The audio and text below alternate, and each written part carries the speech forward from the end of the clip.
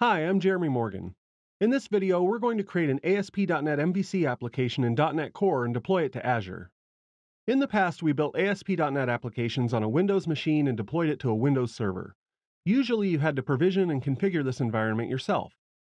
With .NET Core and Azure, you can develop applications on the big three operating systems, Windows, OS X, or Linux. And you can deploy these applications to Azure without having to worry about things like what operating system the application resides on or how it's configured. So let's get started building a quick ASP.NET MVC application and push it to an app service on Azure. I'm here on my Debian development machine and I have the .NET SDK and runtime installed. Since I'm using Visual Studio Code and the command line for this, the operating system I'm working on doesn't really matter. The steps are the same on a Windows or a Mac. This is neat because you get to work in the environment you're comfortable with. For instance, in Linux, we have some cool built-in stuff like grep, sed, and awk that I can use as I'm developing. I'm not going to create anything super complicated here, just a Hello World type ASP.NET page to look at. Using the .NET CLI, we can use scaffolding similar to something like Yauman in JavaScript that just creates some basic files to build a particular type of application. So we'll type in the following command. This calls the .NET command of the CLI and tells it to create a new MVC application. The -o parameter is for output, and this tells it to output to a folder named Hello MVC. And it was created successfully. Now I open the folder in Visual Studio Code, and you can see the .NET CLI created some files and folders here for an ASP.NET MVC page. Let's open up one of the views. Notice in Visual Studio Code that we have a terminal window here. This is a pretty handy view that lets you run things from the terminal within the application. Let's use this terminal to access the CLI and do a test run of our application on our local host. We do this by typing in .NET Run. It starts up the Kestrel server and gives a message showing that it's listening on the local host at port 5001 and 5000. Now, if we point our browser towards localhost port 5001, we can see the ASP.NET page. And as you can see, the certificate is not functioning by default, so it's an insecure page. That's okay though, we just want to verify that our ASP.NET page is working on our local machine. And we'll press Ctrl-C to exit. Now let's pretend we built this awesome ASP.NET Core application and we want to publish it to Azure. This is pretty easy stuff. As I mentioned, in the past, if we built an ASP.NET MVC application, we might have to provision a new server for it. We'd have to create a new folder on IAS and create application pools and all kinds of stuff. We don't have to do that anymore. So now I have my Azure portal loaded up. Now, one key difference in the operating system we're using still exists here. If we were in Windows using Visual Studio, I could publish my application by clicking a few buttons and logging in. But since we developed this in Linux, we'll have to do it a little differently. Now in the Azure portal, I'm going to create a new app service.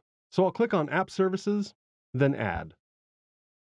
As you can see here, we have a lot of choices from the gallery. This is another form of scaffolding on the Azure side of things. You can create a web app with SQL, or even something like WordPress or Sitecore. We just want to create a basic web app.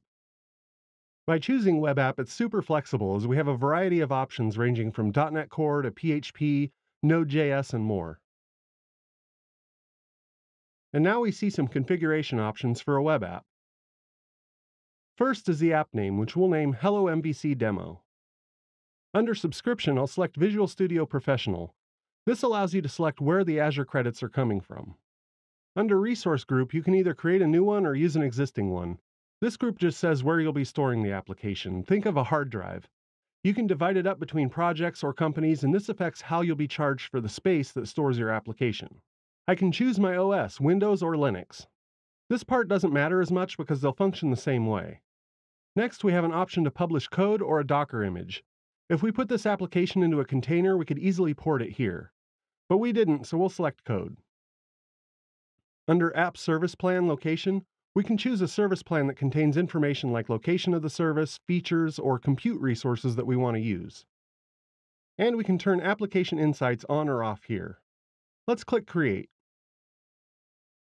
And this cursor indicates that it's processing right now. So our validation was successful, which means none of our settings caused a problem with the creation process. Now we'll go back to our dashboard and select App Services again. In this screen, we can see information about our Hello MVC demo application. There's even some FTP deployment information here and a URL to our application. Let's click the URL. Here we can see the basic welcome screen for an application. We're going to replace this page with our MVC application. Let's click on Deployment Options, and then Configure Required Settings. Here we have some additional options for deployment. There's a few options here like a local repository, GitHub, or Bitbucket. For this application, let's use a local Git repository, and click OK. As a note, I already have deployment credentials set up. If this is your first time doing this, you'll need to click here and set a username and password for a deployment user. Now let's go back to our main application page. Now, as you can see, we have some new information over here for Git. We have a deployment username and a git clone URL. So let's clone this repository for our machine. Now we're back in our projects folder, so let's clone this to a folder called Hello Repo. And now it's asking me for my password for my deployment credentials. And then it shows a message that we cloned an empty repository. Now we'll go back into Visual Studio Code. We want to build our application. So to do that, we'll type in the following. And now it built successfully, so we can publish it. Here we are typing .NET Publish, then -o and Hello Repo. You might remember this -o means direct output to. We want to direct our output to the Hello Repo directory. And it published without an error, so let's go into that repo. And now we'll add the files to the Git repo. And now we'll commit it. And this is our first commit, and it's ready to push to Azure.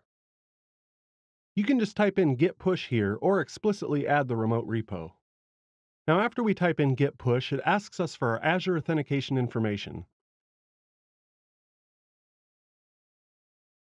And it looks like it pushed successfully. So let's check out the site.